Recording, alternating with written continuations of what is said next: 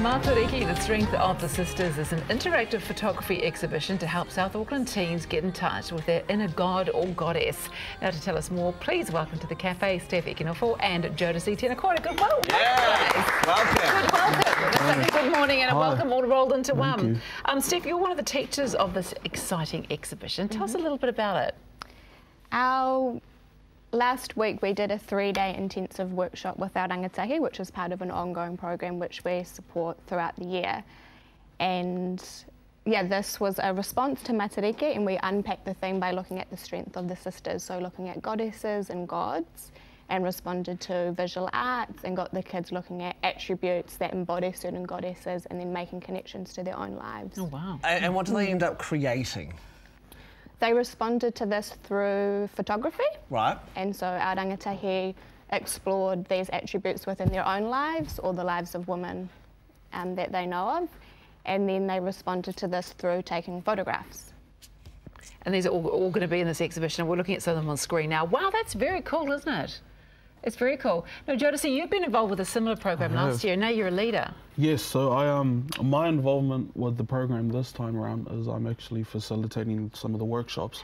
We've got one tonight from 3 to 5 at Studio One. I came on last year. I was, I guess, recruited by Sarah.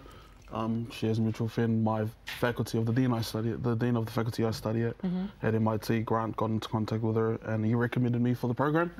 And since, I've really spent all of my time with Ngā Rangatahi Toa, and I've recently got the opportunity to facilitate in more kind of bridge role versus just being a student, which is really cool. Okay, well, so I'm fascinated, and I think this is fantastic, but why do you think you were recruited? Like, well, what was it that was going on in your life that made you want to do this? So Ngā Rangatahi Toa work with predominantly kids who have been shunned from mainstream schooling. So a lot of people from alternative education, stuff like that. I myself was a graduate of alternative ed before I began at tertiary. I graduated from ATC in Highland Park, East Auckland. Nice. And yeah, through my reputation there, I guess I had a similar experience to a lot of the rangatahi I met through the course, because I understood being shunned by mainstream schooling and having to jump all these obstacles, you know, to kind of get back on even par. And I think they both saw me fit.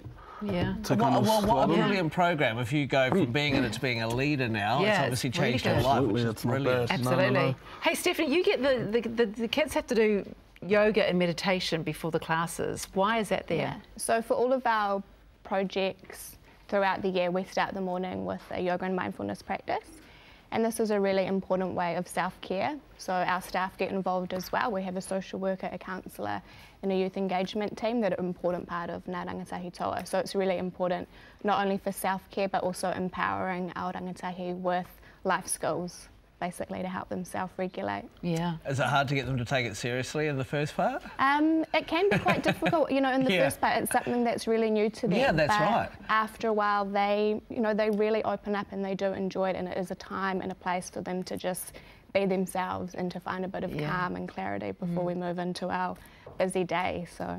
And I know you're into it, Jodice. I mean, how did the community get involved with this program? Sure. So we're running, currently the workshops are running the interactive exhibition with the photography. We're running in conjunction with Sistas United, their charitable organisation run by Paris Goebel and her sisters. And so the community are welcome to come down 3 to 6 tonight at Studio One and kind of interact with the art of not only our rangatahi, my peers, but also the people from Sistas United who will be partaking in the workshops I mentioned earlier. Oh, awesome. Yeah, that sounds awesome. Well done, both of you. Congratulations. Yeah, sounds absolutely. fantastic, and obviously achieving results. And here we have the living proof, which is excellent.